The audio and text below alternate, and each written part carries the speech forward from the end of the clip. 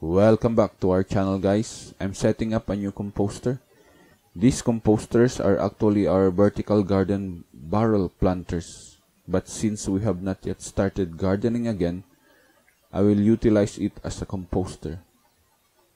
As you can see, the old composter is now full to the brim.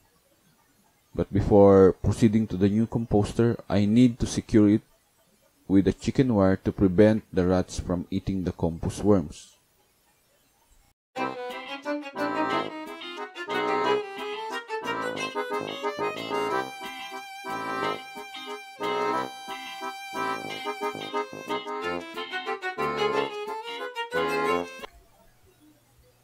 The old composter is now secured from rats, and this new composter is now ready to receive compostable materials. Our kitchen scraps, together with my parents' unsold vegetables and fruits from their store, comprises our compostable materials. Okay, nailagay ko na. So, 1/4 full. Pero after few days, bababa na yan. I-compose na siya. So, this will last for months. Pag kitchen scraps lang namin sa bahay, baka taon pa. Pero together with my mom's, yung mga hindi niya nabebenta na gulay, this will last for months. Kasi ito mga kitchen scraps na to, pag napunta sa landfill, basura na yan eh.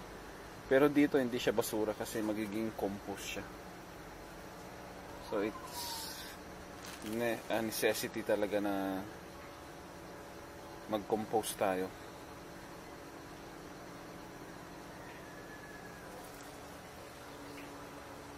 So eventually pag nabulok na yan, yung mga worms dito sa old na compost bin namin will migrate to this new compost bin. Ayan. Mag-migrate yung mga yan. Oh, there's a worm. Yan po yung worm. Oh. So yung mga kasama niyan, they will eventually migrate to this new compost bin.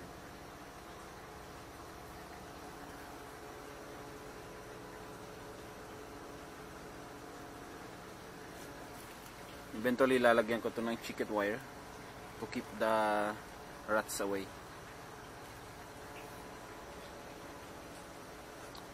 Okay, that's it. So,